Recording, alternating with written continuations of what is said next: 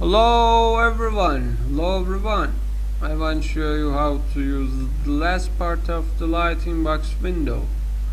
The last part is about finalize your lighting. The first part is anti-aliasing.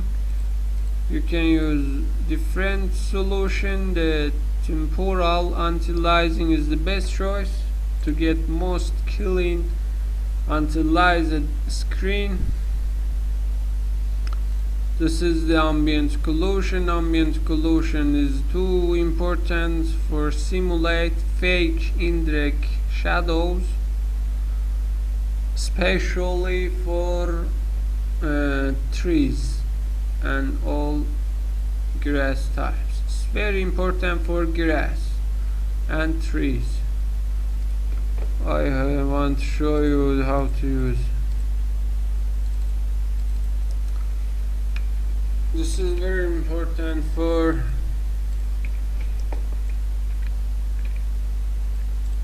grass rendering, grass.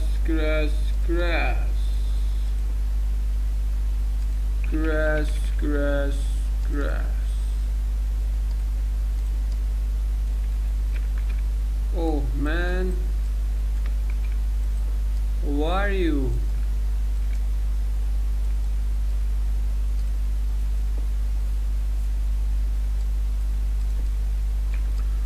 Who are you, man? How are you? I love you, man. How are you, man? Okay, if you want to create a default profile, reset your profile, you can create another profile to reset your profile to default one. Default setting is good for start working on lighting. Okay, now I want to show you how to customize the grass color first. Customize this color.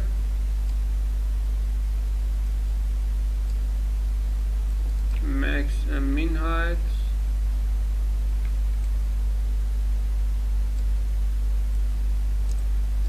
Okay, now I want to go to play mode.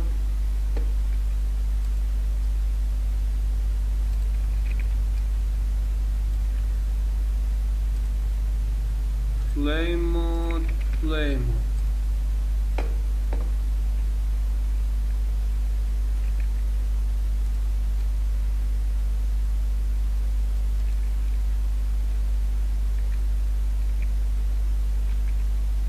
Okay, I want to show you how ambient occlusion works. As you can see, without ambient occlusion, the grass looks not too much realistic. Using ambient occlusion, you can make your grass rendering too much realistic and beautiful. As you can see, we have a lot better grass rendering. This is all related to ambient occlusion settings. As you can see, ambient occlusion settings is too much important for grass rendering.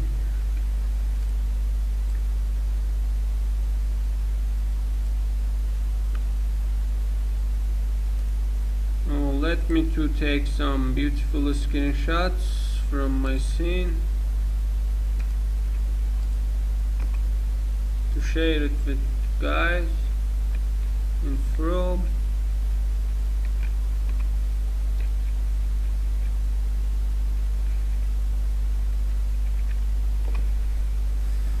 Okay, comes to last part, ambient occlusion. The classic one is very useful for interior lighting. You can see how to use ambient occlusion classic for interior lighting in my interior videos ArchViz lighting videos.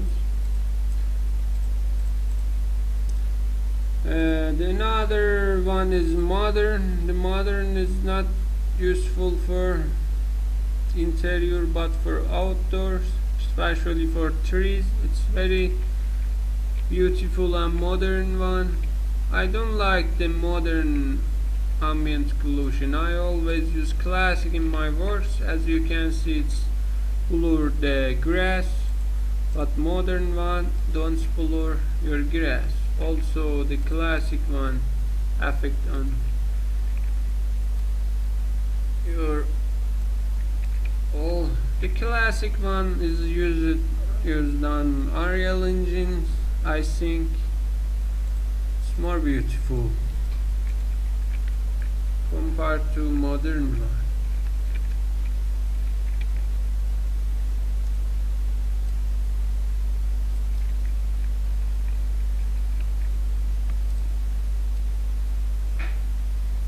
Okay, I want to take some screenshots.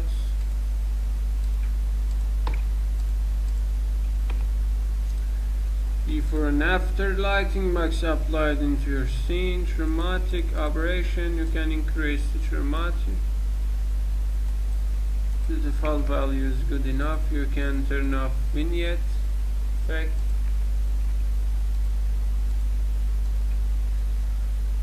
Motion blur, to blur the motion, especially objects motions. Blur the object's motions. The camera is not too effective. Another one is screen space reflections. We'll add screen space reflection to your scene.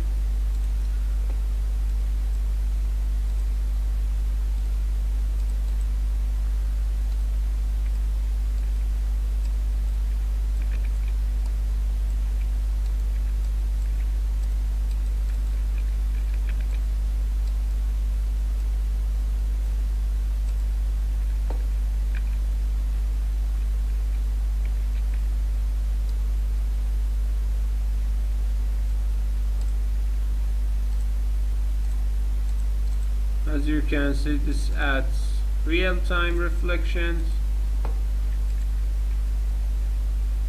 based on your camera view. This is a real-time screen space reflections.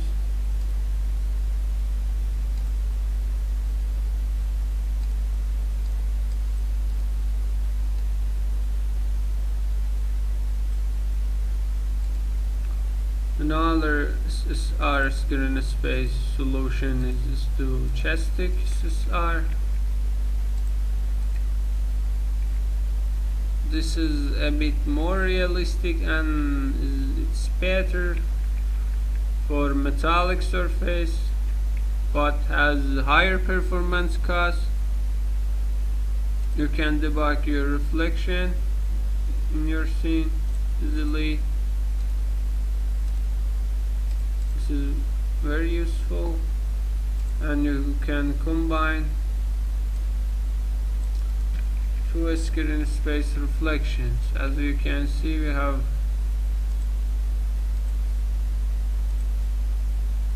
if you want to use this SR on your VR, I suggest you to use screen space reflections from post-processing stack 2, screen space reflection. If you don't see screen space or get error in your console, just add screen space reflection to your global below. If your comes from old lighting box versions or upgraded from old versions, find the resource and default post profile and add screen space reflection into your default post profile. If you already used an older version of the lighting box. Okay, I hope this helped you to get your desired results in shortest possible time. In the next video I want to show you how to use trigger based lighting profile. Switch between different profiles when camera or player has been entered into lighting profile, into triggers. This is the trigger to switch lighting profile. This is, oh man, scene has been dead. Oh man. In the next video I will show you how to use